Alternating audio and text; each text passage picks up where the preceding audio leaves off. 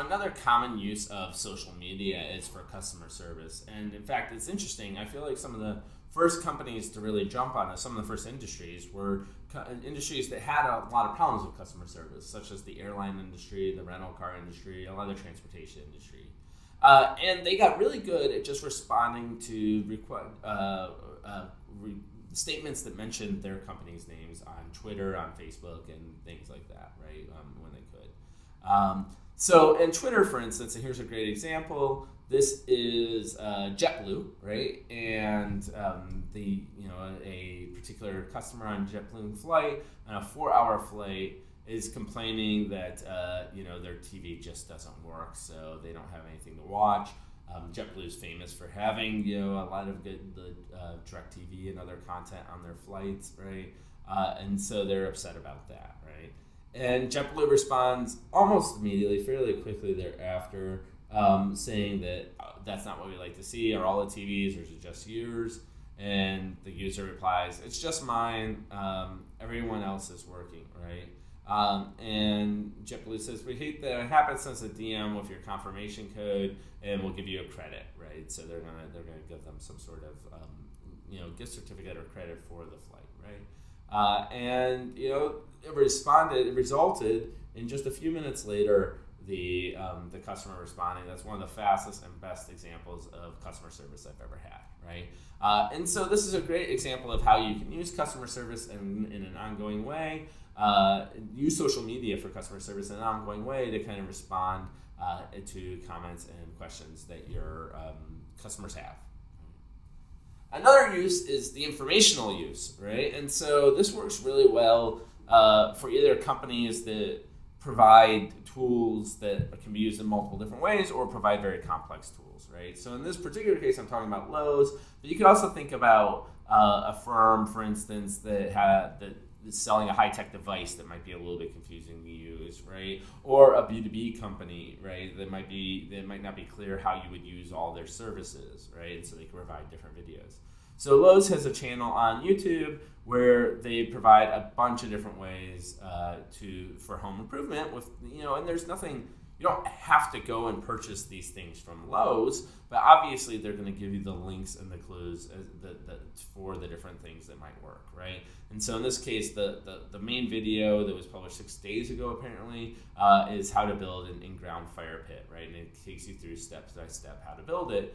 And what's interesting is that it can also be used as kind of a forum to provide content to your users back. So on this video, there was a comment that says, not sure, but my expedite says that the fire would crack the cinder blocks, right? And Lowe's responded right away saying, hey, you know what? The standard concrete blocks are fire resistant. That said, we don't recommend allowing the fire to burn directly on the blocks for an extended period of time, right? So it's a great way that they can kind of resolve any potential questions and issues. They leave the video open for comments and questions, and they can get kind of access to it that way. Really builds kind of a thought leadership for the firm, right? And really identifies them as being able to provide the answers in this space.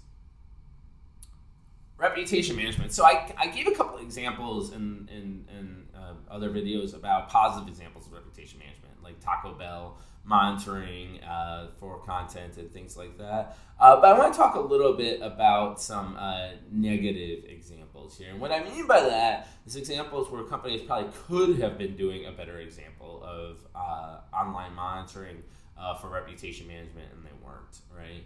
So probably one of the classic examples that almost every digital marketing person talks about when they talk about social media is United Breaks Guitars. So this was a guitarist, an artist in a band. He was traveling, and he overheard someone say, hey, look out there, they're throwing guitars around. And sure enough, he looked out there and saw that they were throwing guitars around. He lands at his destination, goes to get his guitar, and sure enough, it's broken. And United claims they won't refund the full value because of the limited liability of how much they have, right? So this YouTube video, so he goes home, he writes a song about it. He then records that song, a song called United Breaks Guitars, and then goes and posts it online. And it goes viral really quickly. It was posted on July 6, 2009. It amassed 150,000 video views within one day. That actually immediately United called trying to right the wrong. And in fact, it seems that this may have had at least a temporary negative effect on United's stock price. On July 6th, the United Airlines opened at about $3.31, but it went down as low as $3.07, a 7.5% drop the next day. And it seems mainly attributable to this, but stock price is always a complex thing to figure out. So clearly this could have a a negative effect as well as a positive effect on things like stock prices, right? Another example, and so it's important to be monitoring these things. Another example is a mother blogger who basically writes about a lot of her experiences, named Heather B. Armstrong. She buys a $1,300 Maytag washing machine.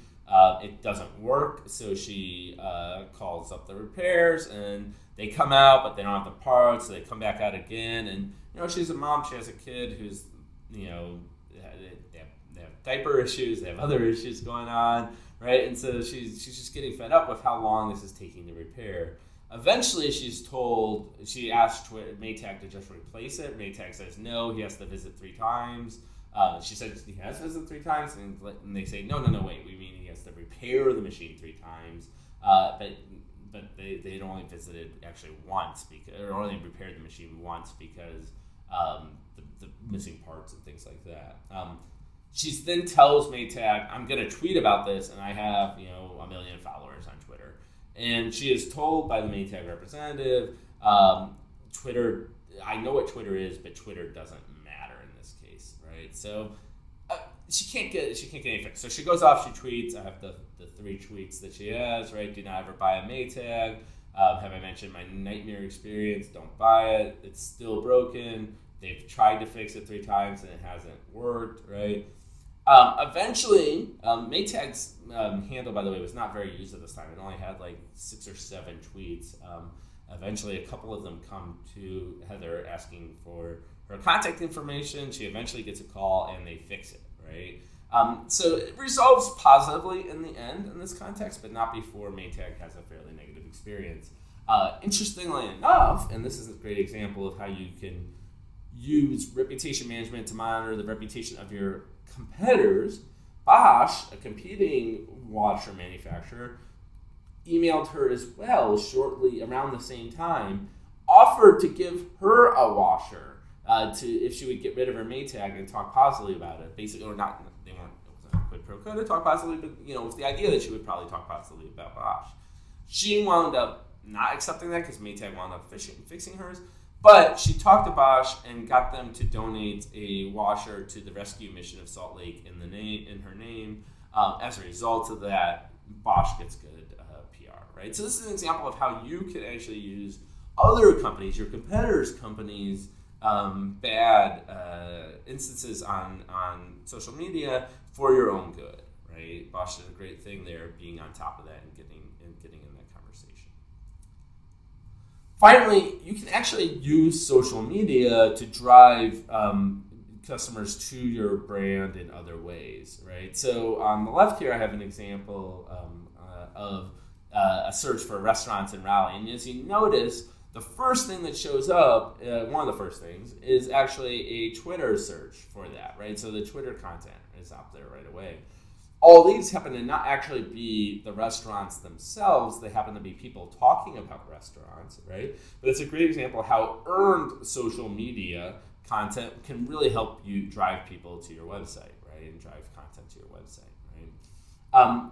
This is an example where this is an owned social media. So if you search for best screen size HD TV, one of the first things that comes up is actually a blog from Crutchfield, which is a TV retail store, right? An electronics retail store, discussing what kinds of screen size you should choose for your room, right?